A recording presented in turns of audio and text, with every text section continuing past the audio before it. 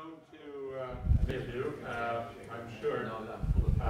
First of all, he is a gaucho, got his undergraduate degree here. And the thing I like about what Brent does is that he takes a problem and turns it into an opportunity in a big way, especially with regard to his work on carbon dioxide, which many people are struggling to not only control, but to find something to do with, put it under the ground. But Brent comes up with just a fabulous approach to which he's going to tell us about today, to do something useful with it. But some of you may not also know that he is a very inventive person and has had 2 or 3 companies also developing cements. In fact, if you break your leg and end up needing, as I did about 30 years ago, somebody to stick it back together, the chances are they'll be using a glue that Brent developed. That's something that he is well known for, in fact. He's currently a consulting professor at Stanford University and been on the advisory board of the Stanford Environmental Molecular Science Institute, and he's also currently affiliated with the Woods Institute for the Environment at Stanford. And he's been honored by many, but one in particular that I think he's quite proud of because it relates to some of the current work he's doing today is that marine science community in the Monterey Bay region awarded him I love this, the Global Ocean Hero Award in 1999. That's a terrific award. He's most recently, most of you know, been the CEO of Calera, a company that sequesters carbon dioxide from power plant emissions and turns it into cement and related products. And currently, he's managing partner and CEO of Deepwater Desal, a company building a desalination plant on Monterey Bay to meet their very urgent need for fresh water. So it's a great pleasure to have Brent here once again with us, who's going to talk about adaptive utilization of carbon dioxide.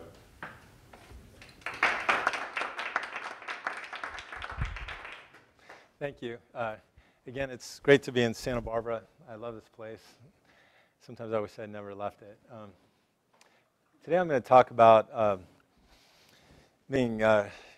taking all the CO2 into a economically sustainable, prosperous activity that people around the world will want to start doing, even without government subsidies or taxation or penalties of any kind, because it's a profitable activity, something that can take off virally and really address the CO2 problem in a big way. Also, about solutions to the CO2 problem that are on the order of gigatons and make a significant difference in what we invest in them.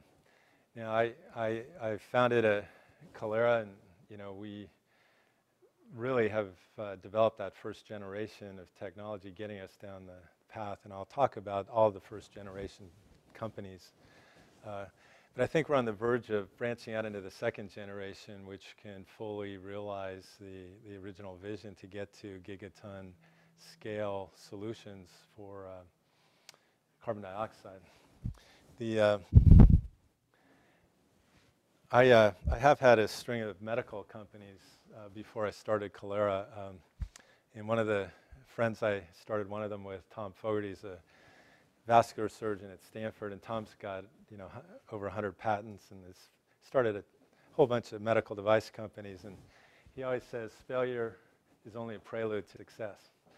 And if we're really going to address these big problems, we're going to have some failures, and we got to learn from those mistakes and work past them, and that's how Tom's been such a successful inventor of new medical products that have really benefited a lot of people. When we look at policy for carbon dioxide, taking a couple of paths. One is what Tim Lentz calls a mitigation-only path, which means we're going to go out and we're just going to be less bad. and we're going to lower the amount of carbon dioxide we're putting out. And the idea is that the natural sinks of carbon dioxide, like the ocean, for example, are going to pick up the excess. And by the end of the century, we'll be up around 500 parts per million carbon dioxide in the atmosphere. And what he's proposed is, we have to work on mitigation of carbon dioxide, but we actually need to remove carbon dioxide as well to get to where we want to get to. And this path assumes that all the great things we're trying to make happen are going to happen, like we're going to go to a significant renewable portfolio, for instance. And he says the accepted policy approach to achieving stabilization of atmospheric carbon dioxide concentration is to rapidly reduce carbon dioxide emissions to match natural sinks and then slowly reduce the carbon dioxide emissions to zero at the same rate that natural sinks decay, meaning the ocean no longer can take up carbon dioxide. And the reality is, if you look at the mix of anthropogenic CO2 sources, and you look at petroleum and coal, and what's actually happening, the mitigation pathway is certainly the right pathway, but it's not happening. It's especially not happening in Asia. And if you take coal alone, and you look at China and India, the development of coal-fired power plants is overwhelming. And of course, CO2 is a global molecule. Even in the US, our hopes are to have the most aggressive renewable portfolio we can. But it just, without radical changes, our electric are going to be powered by coal for quite a while. There was an article published in Science 3 weeks ago that I think is particularly relevant because it talks about the state of California. And as California goes, so does the world. And now that we have Assembly Bill 32, we're under a specific protocol to reduce our greenhouse gas emissions to 80% below 1990 levels by the year 2050. And that's a law.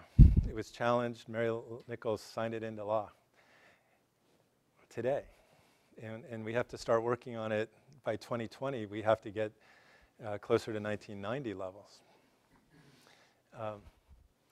And sort of taking advantage of the Sokolow idea of many wedges, energy efficiency is one huge wedge that is proposed. Electricity decarbonization, improving the grid, solar, biofuels, cement, and electrification. So we have to get from today of about 500 million tons of CO2, of greenhouse gases, down to what we think is about 85, which is a huge, huge reduction. And in talking about how this is going to happen through these different areas, you can see between 2030 and 2050 the amount of reductions that would be necessary. And they really fall into three areas. If we look at these wedges, there's energy efficiency. And in the mitigation scenario, we have to cut our consumption in half. In the generation decarbonization area, we have to cut it substantially to where we actually almost have no carbon being emitted under this scenario. And under electrification, we have to dramatically increase the electrification in California. And of course, a lot of our electricity is actually imported, and this model assumes that the next door neighbor states are following the same energy decarbonization than we are, which I can guarantee you, having worked in Wyoming, they're not working on it right now, but this is what this assumes. And the reason I think this is important is we're talking every country in the world. You know, if California were a country, it would be a significant country, having to follow a scenario similar to this to really get where we think we're going. So if we look at our baseline case, business as usual, if we go toward the highest energy efficiency we can do, you know, with non-transportation electricity, and then have electric cars to electrify transportation, we can hit about the same place. There's other avenues taken, but regardless, compared to the baseline scenario, there's some high renewable scenarios, high nuclear. Working with the Coastal Commission right now, I would bet that it's very unlikely that we're going to have any new nuclear plants in California in the next 30 years or 38 years. In fact, I'd be willing to bet anybody almost any amount of money that we're not going to have any nuclear plants developed in California. High CCS, again, very speculative, mixed. And here's what it would look like with no energy efficiency at all. And here's all the new generation, meaning gas-fired power plants, because they're the only thing that can respond when you have a lot of renewables, which are intermittent. You need a power plant you can turn on and turn off really quickly. A tremendous amount of new transmission, and this all assumes that we learn how to store energy in batteries. And even the authors admit that this was the only scenario they were able to construct that could come close to getting us there with all this new generation. Well, what I'm going to tell you today is you could deal with the whole enchilada by converting the CO2 from fossil fuel sources and cement sources in California into cement and aggregate used in the roads in California and more than California. And not only that, you could do it in a prosperous way and not drive businesses and jobs out of California in doing it. If you look at some of the scenarios that, you know, by 2020, 2035, 2050 that are proposed, they're all costing billions of dollars. If we were to look at the alternative of replacing all the money we're putting into roads and highways, and we're paying foreign companies to do it. There are no US-owned cement or gravel companies. Not only could we do it, but it would actually make money and increase the tax revenue in the state doing it that way. So it's a very different way of looking at it. It's not a tax or a penalty or a law or a mitigation measure or an inducement. It's actually just a different way to do it. So the idea is, if we look at the 16 billion or so tons, the 16 gigatons of CO2 that humans are putting into the atmosphere every year from mainly coal-fired power plants, but other industrial plants like cement plants, for example. That CO2 could be converted into CO3. This is a permanent step under most pH conditions. And we could form about 30 billion tons of building materials a year, every year, sustainably, for as long as we want to do it. And there's a current market for these materials today. There's a robust technology that's being developed by many parties now that allows us to take a lot of waste constituents like the CO2 and the criteria pollutants, fly ash. You know, there's going to be an enormous amount of produced water from all the fracking that's going to happen going forward in the United States into building materials that lack the carbon footprint of that they would normally have. So just looking at the size of these gigaton reservoirs, humans are putting approximately 28 billion tons of CO2 into the atmosphere every year. We're also mining about 32 billion tons of rock every year. And all that rock is mined in open pit mines. You know, coal's a problem, but there's about 5 billion tons of coal mine, and it's all shaft mining. If you've ever been near a cement quarry and seen all the limestone that's been dug up, mining completely decimates the environment. It's so unsustainable. In California, we don't have any new rock quarries or mines, no new cement plants. Just like our electricity, we don't want it in our backyard. We import 60% of our aggregate from British Columbia and Northern California. It's all limestone. It's used in asphalt and road base and concrete. It's the preferred aggregate rock because it's stable at high pH. Here in Southern California, most of your aggregate comes from Mexico. And it's barged in with a huge carbon footprint. Not to mention the environmental destruction it does from where it comes from, and it's completely unsustainable. 10 billion tons of aggregate are used in 12.5 billion tons of concrete every year, and 5 billion tons of limestone are mined to make 2.5 billion tons of Portland cement every year in addition to that. And aggregate and cement are the two constituents of concrete. Aggregate's also used in asphalt. It's 90% of asphalt. It's also used in road base. And there's quite a bit of aggregate used road base every year. Now, all these materials can be made by converting CO2 into carbonates. And this technology was well developed, and this is everything I'll say about Calera Corporation is in the public domain. There's tons of information out there. They've got over several hundred now patent applications which are published.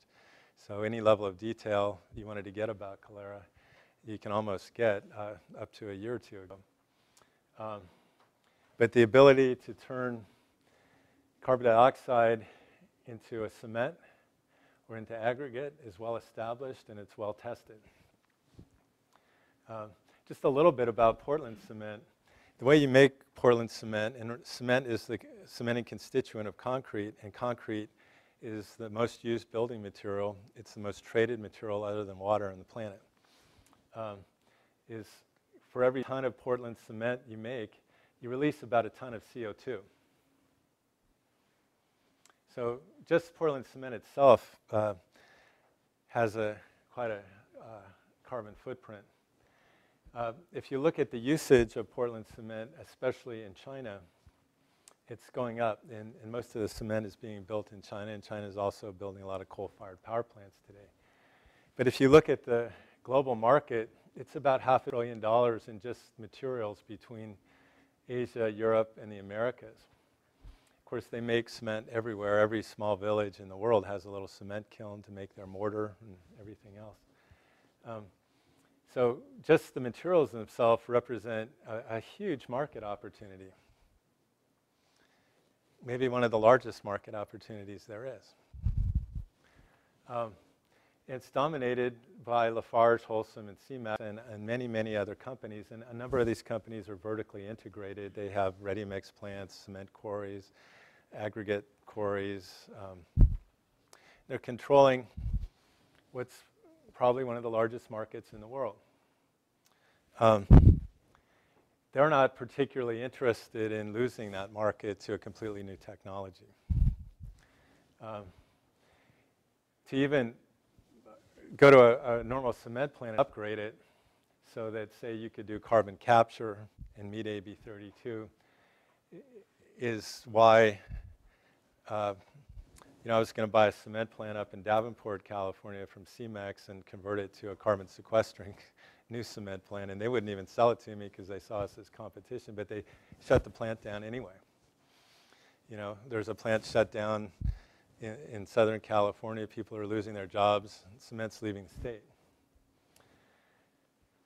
But if for no other reason than to capture carbon dioxide and generates some jobs in the United States. Remember, there are no U.S. cement companies of any size because there was an antitrust suit in 1978 for price fixing. And people were put in jail and fined.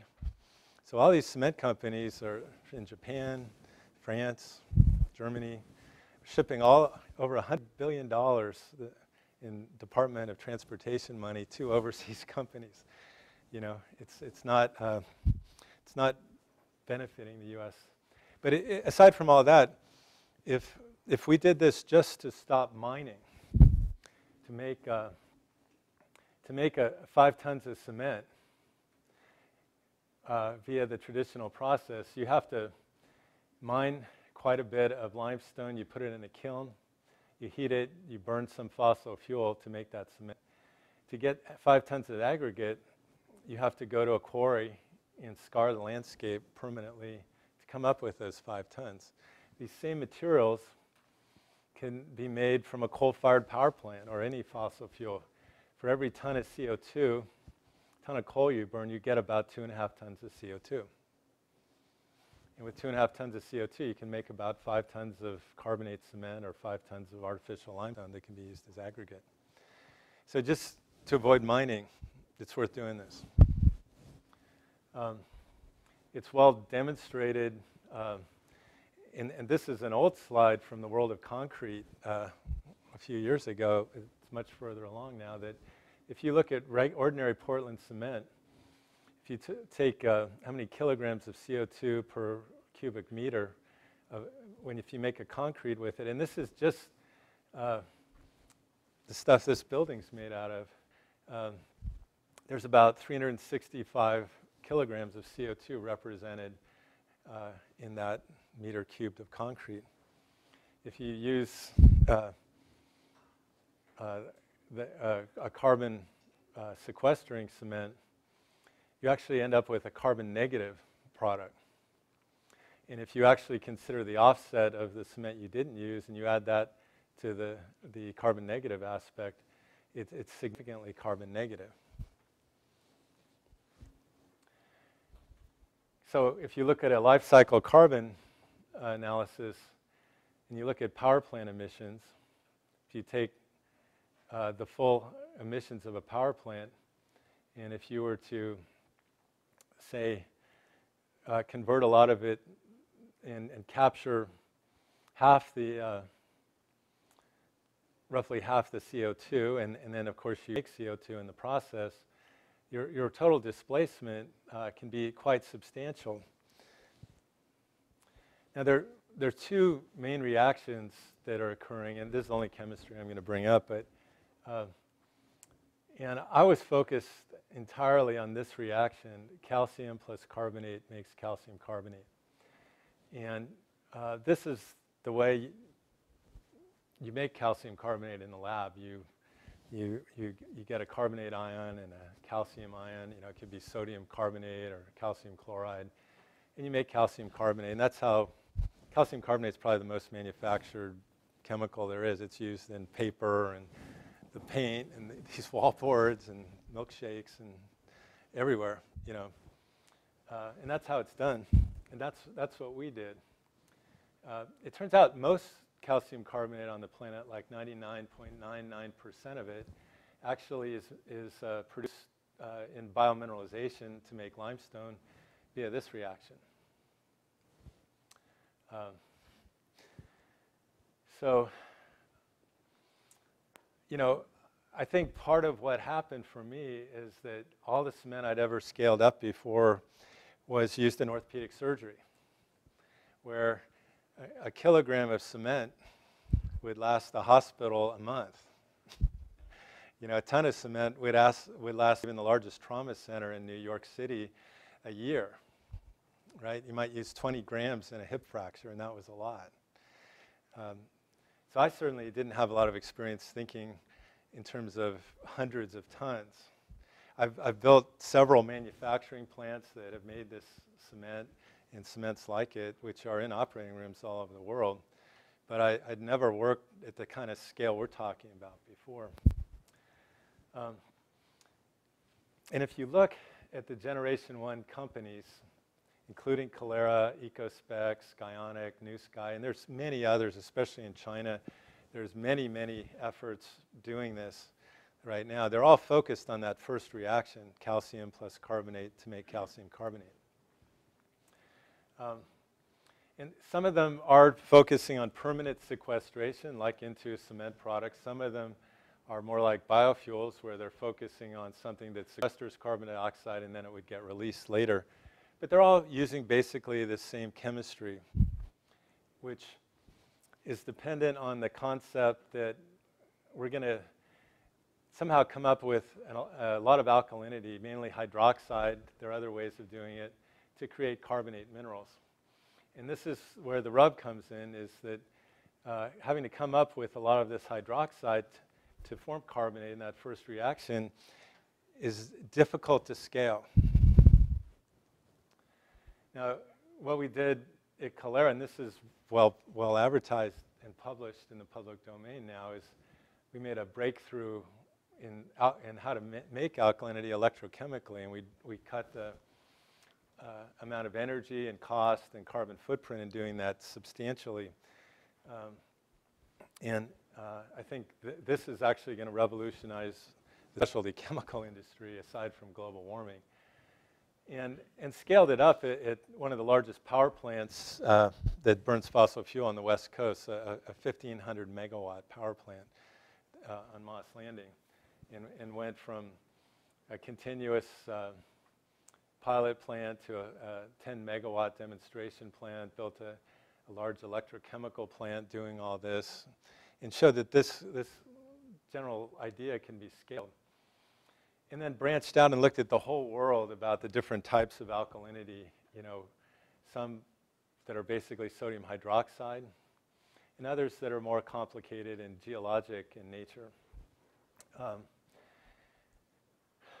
But this whole closed system approach assumes that you really need these high pH solutions with high concentrations of dissolved carbon combined with electrochemistry to take gaseous CO2, put it in a dissolved state, and form a bicarbonate ion, and eventually form calcium carbonate. And you think about carbon mass balance and efficiency and CO2 absorption and capture. I'm going to give an example that was the subject of a Department of Energy grant that was funded completely. It was $46 million, 23 from us and 23 from the DOE. That is an example of first generation. This is the state of Wyoming, and this is a deposit of largely a mineral called trona, which is a sodium carbonate mineral and is available.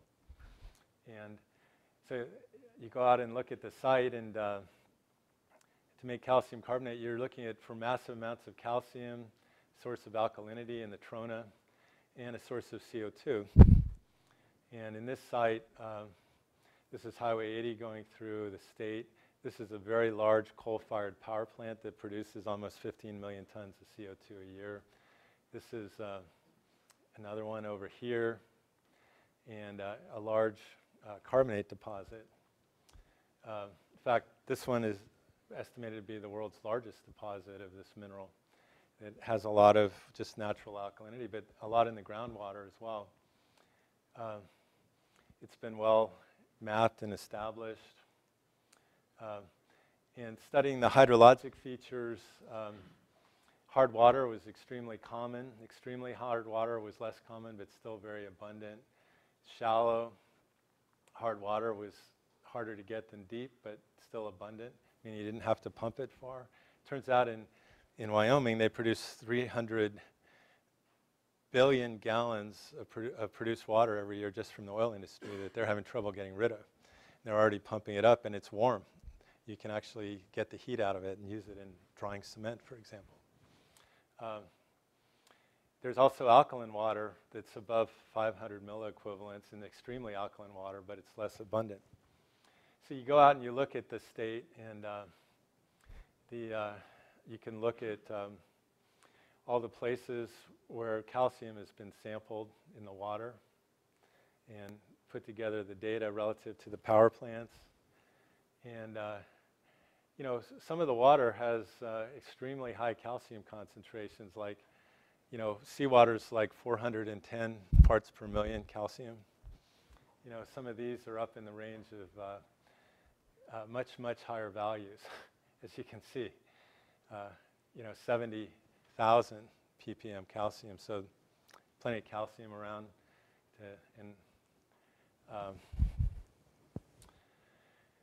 And also other minerals that are of interest in the process. And some of the water is available just through artesian springs coming up to the surface. You don't even have to drill it. And there are pipelines going all over the place that you can transport the water from wellheads to power plants. It's a very feasible, doable project. There's cement plants in the area. There's a railroad network. If you assume just a simple closed system approach, you would put this in an Aspen model, maybe, and look at the sensitivity. Like, for example, if you look at the interest rate on the money, as the interest rate goes down, the internal rate of return also goes down. Not real surprising. If you look at the steepest line on the curve, the most sensitive thing, it's actually the price you can sell the cement at. You know, that a go, no-go decision would be based on. And this first generation is stuck in the place of trying to make a profitable carbon sequestration solution right out of the gate, which, of course, no other new technology has ever been asked to do. This concern about the price of the product versus the lack of rate of return was I believe the main reason we chose to turn down the DOE grant and give the money back. Did a deal with a large power company in China, in Inner Mongolia, where there was, again, a source of alkalinity, a large alkaline lake in the area, and coal-fired power plants being built. With a closed system approach, you can make a box model and say how much flue gas you're taking in, how much sodium hydroxide you're purchasing, because in China they're making so much PVC. Sodium hydroxide is a waste product, and they're selling it for very little, even though it has a large carbon footprint. There's a lot of brine available. So you can certainly get to important solutions using the first generation technology. All these assume equilibrium reactions. This whole idea that the planet was in equilibrium with regard to CO2 was actually brought up by Harold Urey in his book, thinking that CO2 was going to equilibrate with all the calcium silicate rocks via chemical weathering. And this equilibrium approach is still dominant in most climate modeling and the way we look at all of this. In fact, if you go to the IPCC, all the climate models that we base international decisions on assume that all our carbon reservoirs are in equilibrium.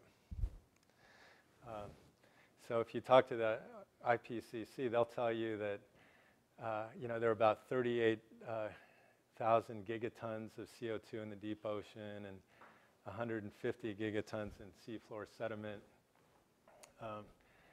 And this is how we're making all these decisions, at Copenhagen and other places. If you look a little deeper, you see that not only are there really a whole bunch of reservoirs, but in fact, if you just go to limestone alone, there's on the order of much higher numbers than we're looking at in organic material. But more important is all these different reservoirs have different residence times, and they're all out of equilibrium. And I guess what I've learned is that if you're going to design a process to operate and address a global problem, you can't really be working at an industrial scale in a closed system. You have to be working in a gigaton scale and thinking about it as an open system. And I would call it really an ecosystem level of engineering. And I'm going to bring out an example of one of the first generation companies. This is a company in Singapore. And I've seen some of their technology, but I can't validate it.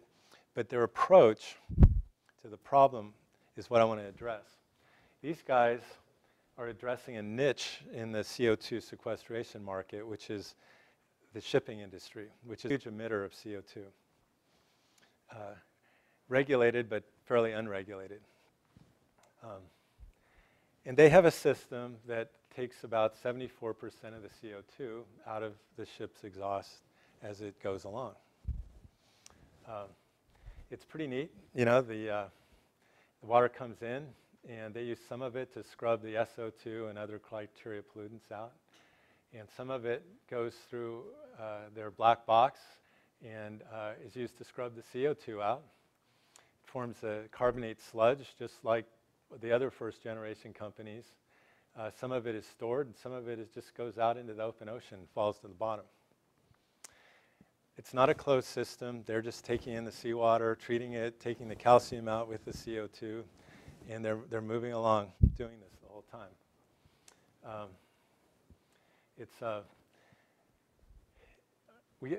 They're not very open about what they're doing, but they have a large deal with one of the largest shipping lines in the world, and they're doing this today.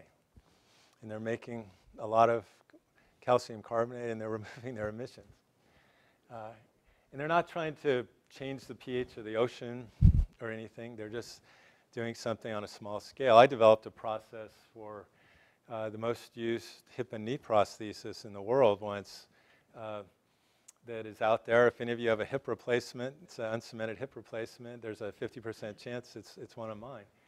And what we did is we just did something very similar to this, obviously on a smaller scale, where we were on a very small scale introducing calcium and carbonate and phosphate ions, forming little crystals in a one unidirectional flow, coating the implants, and it helped the bone grow on. I know this is doable, but they've actually commercialized it, and they're out exploiting this niche, doing it every day.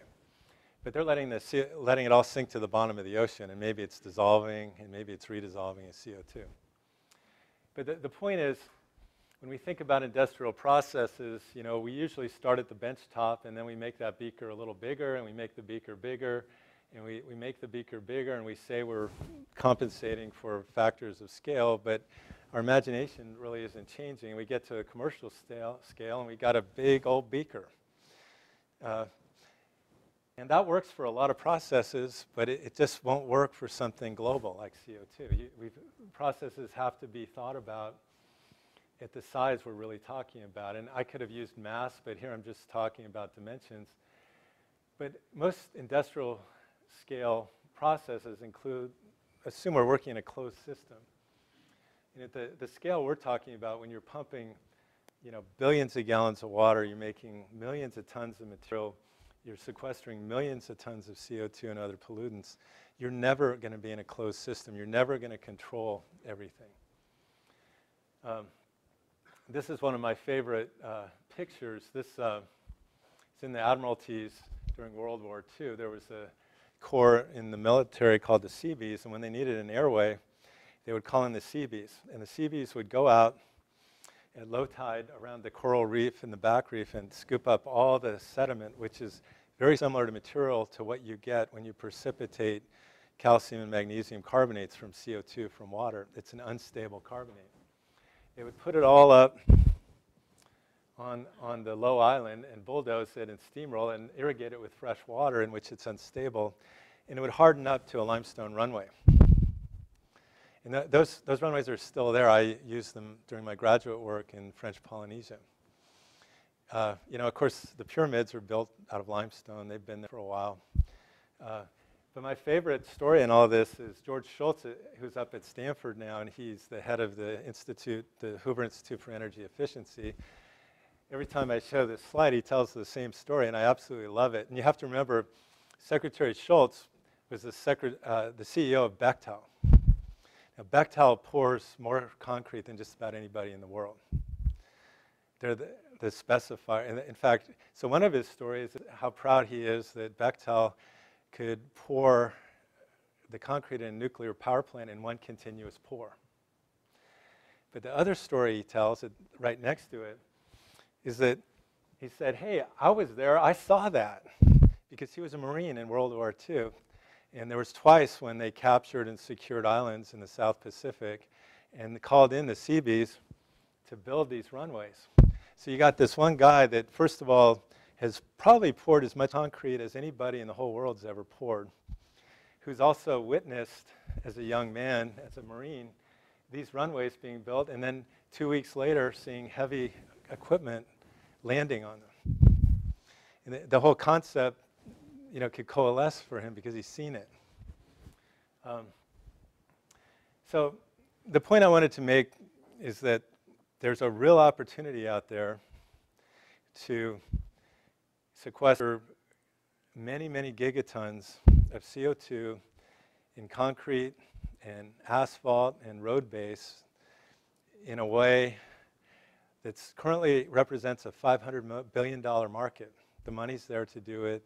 We're going to be improving roads. There's a need for it. There's a use for it. Now I want to talk about some insights that I have about where I think the next generation is going to go to get to those gigaton levels where we're not limited. And it's basically that most organisms don't use that first reaction I showed you of calcium plus carbonate, makes calcium carbonate. They use that other reaction I was showing you. Now, if we look at the history of the planet, what we know from the Phanerozoic, from many different lines of evidence, is even though today's carbon dioxide level is about 300 or 400, about 100 million years ago, we think it was around 2,000. And if we take modern organisms and we put them in high CO2 levels, all the current literature says they can't survive, they can't calcify.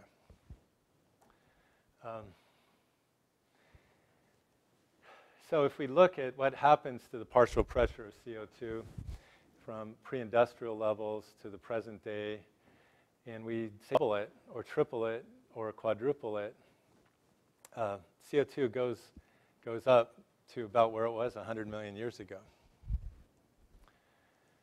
And what happens is that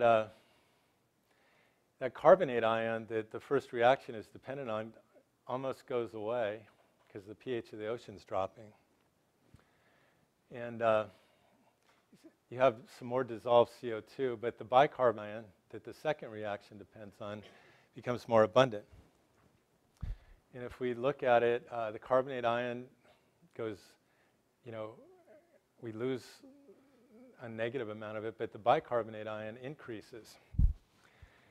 So there's more and more of this as we increase CO2. Now, just to put all that in perspective, 2,000 ppm is a fraction of the flue gas coming out of a gas-fired power plant, okay?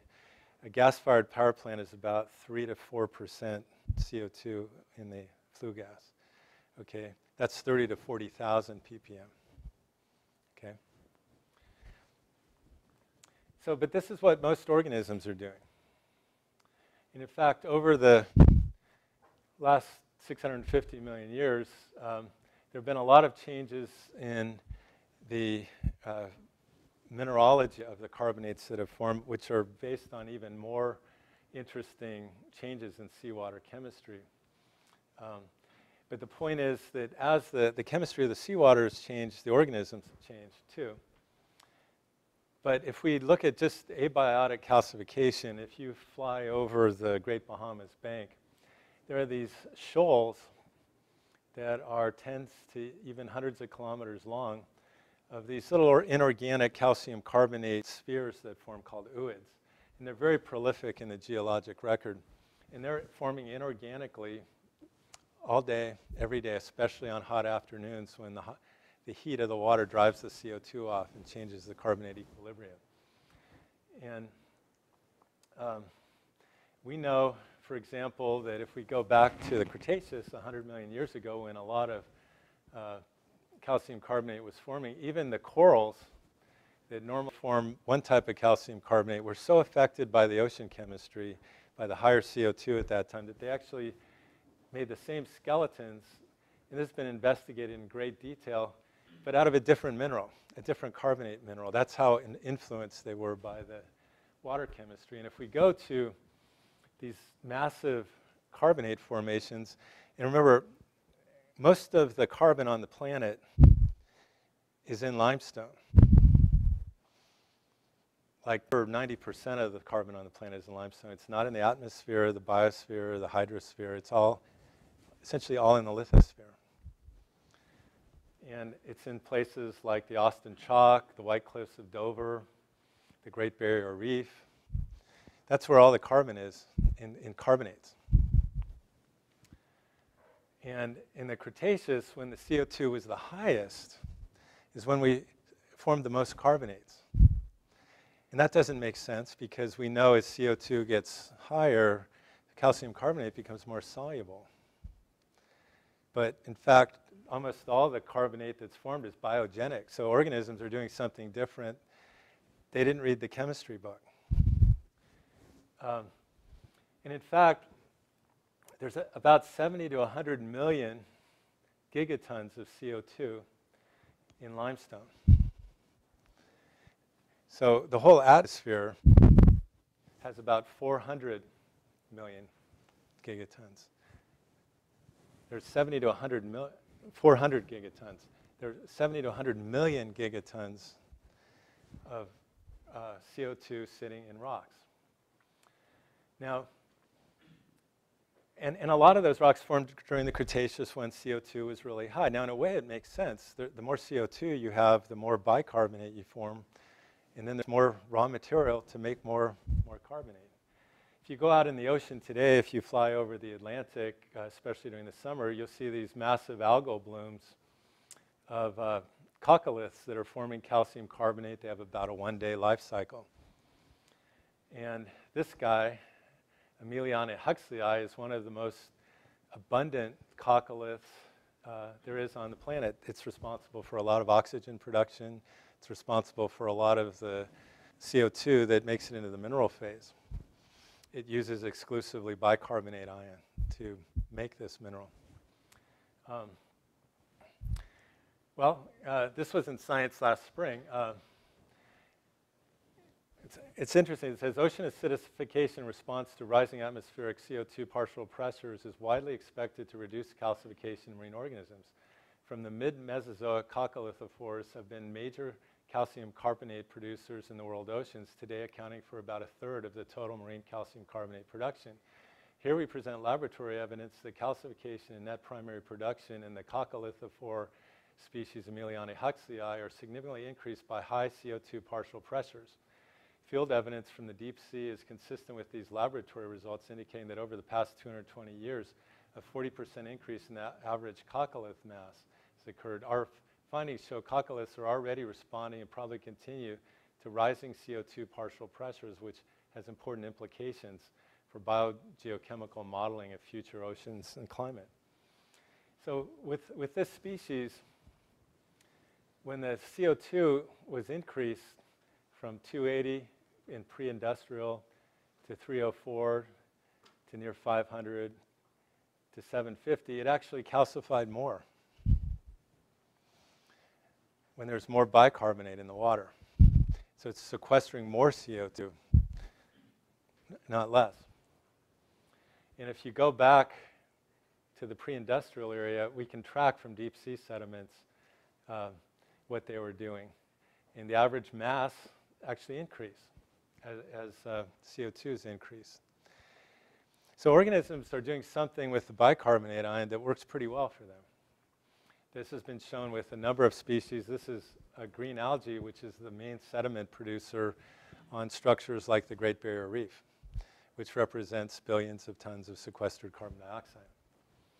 Now, this is a really interesting one. This is a tridacnid clam. It's like the man-eating clam you saw in cartoons. These are very massive clams. And there's an ancient analog, another mollusk, that these are called rudistid mollusks. And each one of these is, half a meter in diameter. They form massive reefs. A lot of the oil in the Middle East, in Mexico, Indonesia, other places, is in these porous rocks. They're the reservoirs. They're some of the most prolific mineralizers on the history of the planet. And we believe they had a lifestyle very similar to the modern tridacnid clam. And one part of it is they had plants living in their tissue. They formed these massive reefs all over. And through geologic time, but particularly in the Cretaceous, when the CO2 levels were quite high.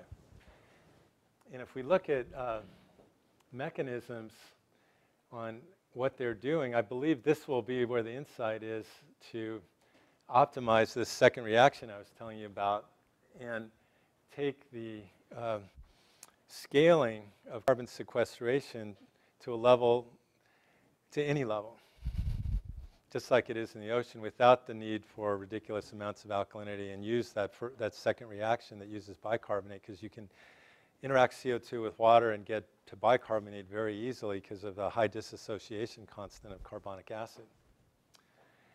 And let me show you an example of one system that we could mimic from nature that would allow us to do this even easier. This is a modern coral. And what modern corals do is they occupy what's called an exoskeleton of calcium carbonate, and the tissue on the top is contains plants. So it's an animal, but it functions as a plant. And in that tissue layer, right above the skeleton, there are plants living in the stomach, and it's right up against the skeleton, and small vesicles inside that tissue layer that produce very small seed crystals that are exocytosed outside of some subcellular bodies from the Golgi apparatus. And they form the nucleus of the skeleton. And they have very interesting mineralogy, but they nucleate enormous amounts of calcium carbonate using bicarbonate ion. And these are the most prolific calcifiers on Earth today. These nuclei packets that get exocytosed have special nucleating capability, and crystals start to nucleate on them in seconds. And those crystals have very interesting crystal structures that are what we call growth modulated, that make them highly unstable and give them interesting nucleating properties. And they make different minerals with different crystallographic properties actually line up together. But you can take a coral skeleton with no tissue around it, where these seed nuclei form, and just put them in regular seawater. So this is just a raw coral skeleton with these seed nuclei.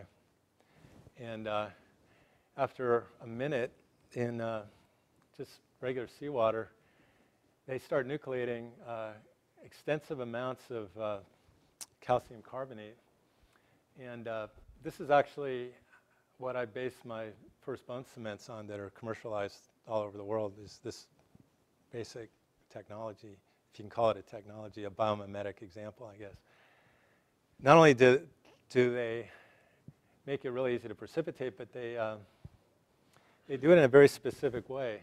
Some crystals will always make other crystals that look like this. Others will make ones that look like that. Others like this, predictably, reproducibly each time, or like that. So the point of showing you that is I believe the next generation of carbon sequestration, carbon conversion technology is right on the cusp of being developed and being available. And I also believe, from a policy point of view, that the idea that we're going to take all the carbon dioxide and convert it into building materials is the right one.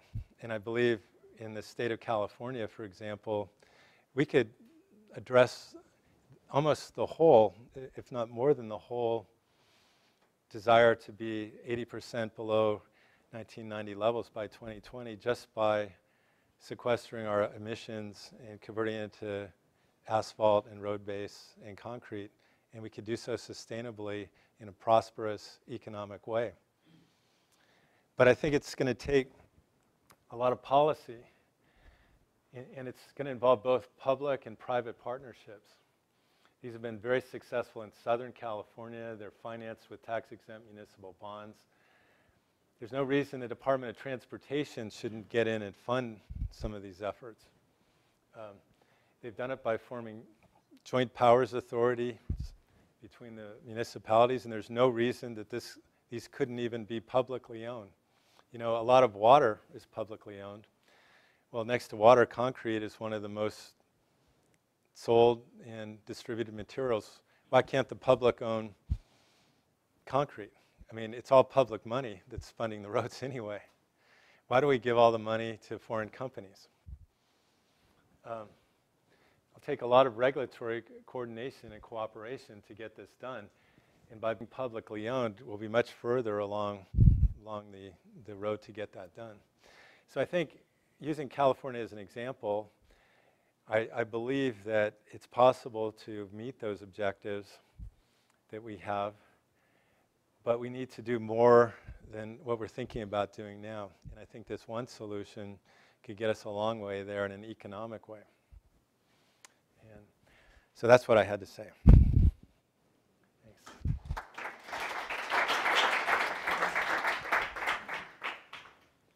Thank you, Brent. Questions? Here. In the last examples you gave, do you not use alkaline water at all? I mean, what's pH and all that? Well, it's interesting. You don't need alkaline water. Yeah, when you say we do it if you have high CO2 pressure, right, that helps. Yeah. But with these interesting organisms, what is pH and also? 8.2. So I mean, it is basically. Yeah, it's the same as seawater, or most groundwater is just. You don't have to add anything. You don't have to go and find any basic material that you put examples. That's right. Yeah, and just to restate it, so in the first generation, it was all about finding alkalinity. And that will work, I believe, up to hundreds of millions of tons in certain locations. You know, the profitability needs to be evaluated case by case. You know, it's the price of the product, a lot of things. But I believe the second generation is going to work on that second reaction where you don't need all that alkalinity. And that changes the whole ballgame. And I believe that's what's going to happen. Now, this reaction, I mean, one could imagine could occur anywhere. You probably need a system in which to do it. I mean, could you get CO2 out of everything, anything? I mean, any gas or any exhaust? Yeah. Well, that's the most interesting thing about, you know, what we learned in the first generation, and this is highly published and it's in patents and everything, that you know, when you interact raw flue gas with any water, the SO2 goes to SO4, so that's easy. You know, the different nitrogen compounds are problematic, but some of them do, some of them don't, and there's ways of doing that. But when you're precipitating carbonates, you're getting mercury, arsenic, lead, all that good stuff into insoluble phases. Plus, you're getting the CO2. And you know, like a coal-fired power plant has CO2 emissions that are like 150,000 parts per million CO2. A refinery is almost 1 million parts per million CO2. A gas-fired power plant is 3 or 4 or 30 or 40,000 parts per million CO2. The atmosphere, you know, is 400 parts per million CO2. You know, and if you're thinking about a closed system, then you're worried about how much water you're pumping, what the absorption rate is, and all that. If you're working in an open system like that ship I showed you, you're not worried about that, you know. and you're not working on as closed a system. So it's going to take different thinking. You know, not just understanding that that second reaction is probably where we should be working, not the first reaction, but also thinking about how to implement it. But I think it's very doable. The ship, they did have an alkaline solution they put in. Yeah, the ship. So they actually had to have that. Yeah, they have electrodes and Yeah, an ultra high frequency way of modulating the alkalinity of the seawater in that case. But they could be a lot more efficient, and I think they're actually using the second reaction quite a bit, and they don't realize it. Yeah. Yeah. I have a few things about the biogenic calcification. Yeah. I think the actual calcification in corals and in the coccolithophores is done in an environment with a very high pH, the calcifying fluid, and the carbonate is precipitating rather than the bicarbonate, I think. Second, Can I comment on that comment? sorry? Can I comment on that Yeah, comment? sure. Yeah, I mean, things might have changed. My PhD thesis was entitled, well, my NSF grant for my predoctoral fellowship was the sclerogenetic process of corals. And I think I've spent more time monitoring the pH of the sclerogenetic milieu of corals than anybody else. And we've done a lot of work on that. My postdocs were in isotopes. We've done NMR.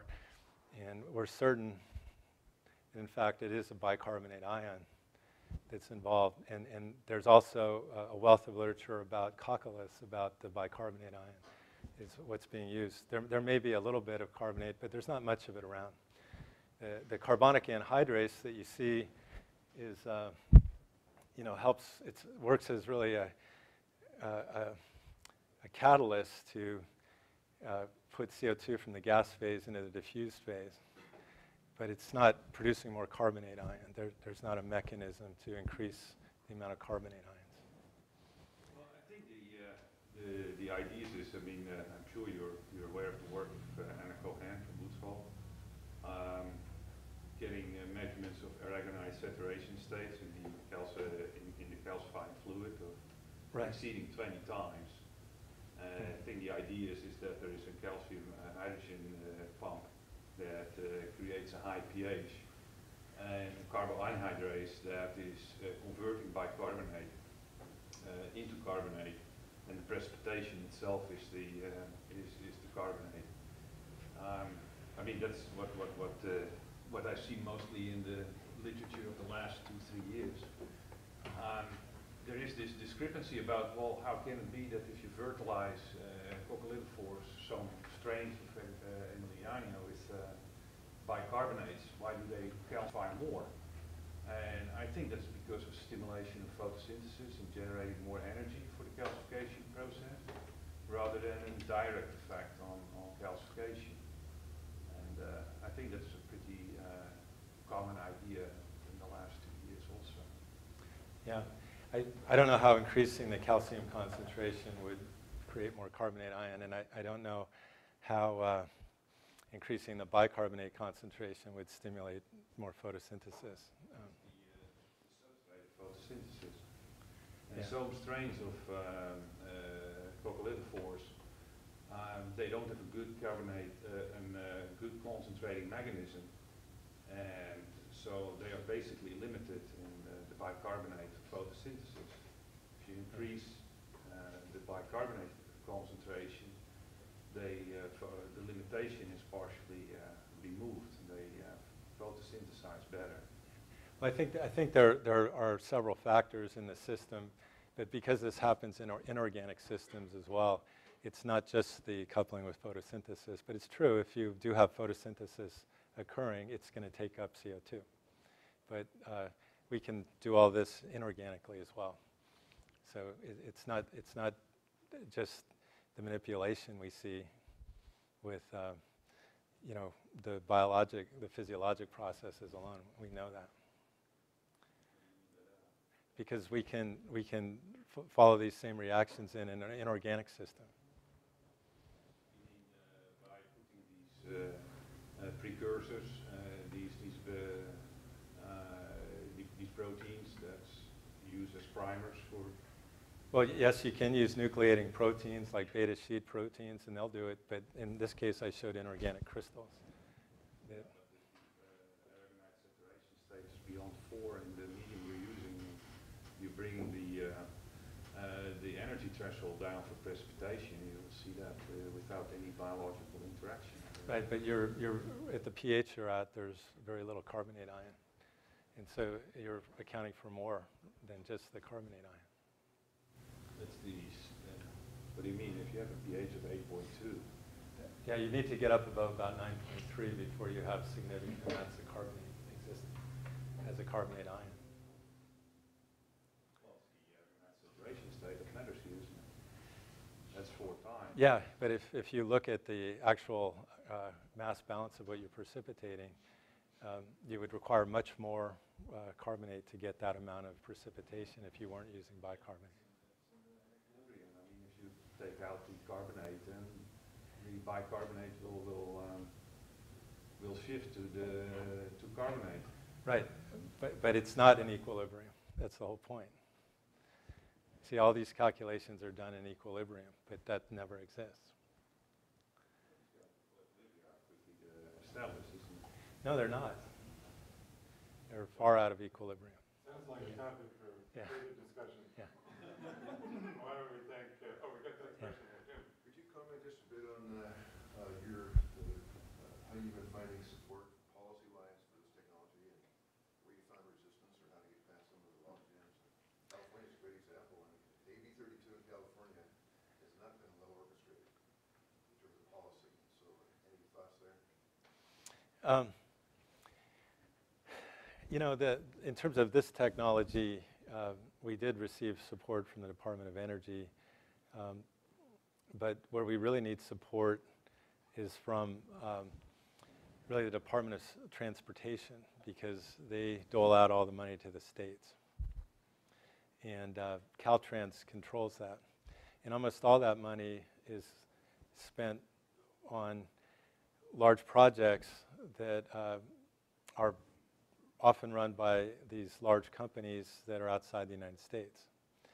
And if the Department of Transportation had the ability to prefer that we use technology from within the United States owned by American companies, there would be a vast sea change in all the concrete we use, especially if it could be this kind. And so we're spending over $100 billion a year giving it to foreign companies to build our roads.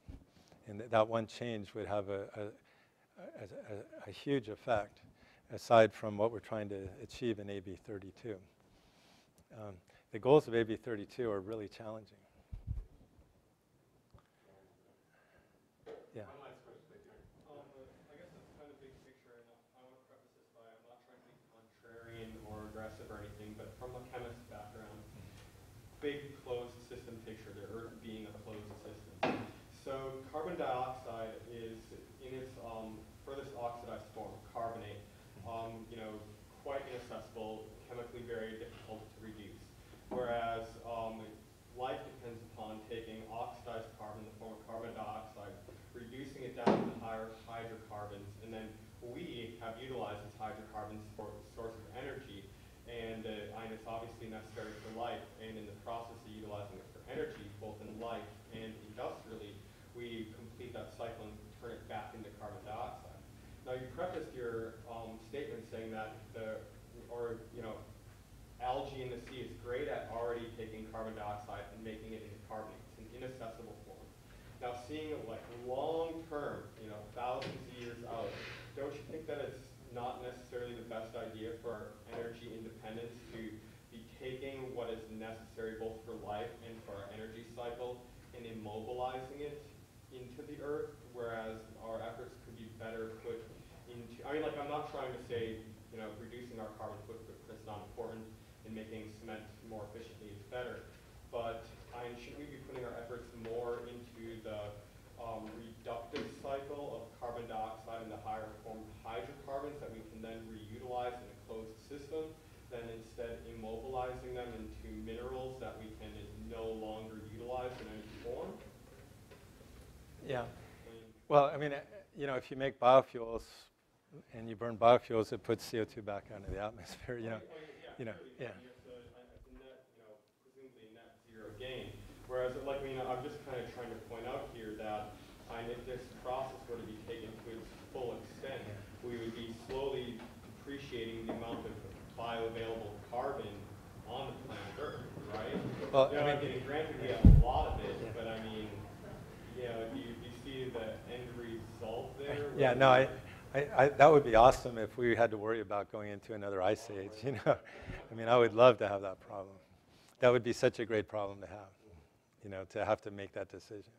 But it's not just the, you know, carbon dioxide in the atmosphere and our, you know, rise in sea levels, but like literally our energy accessibility.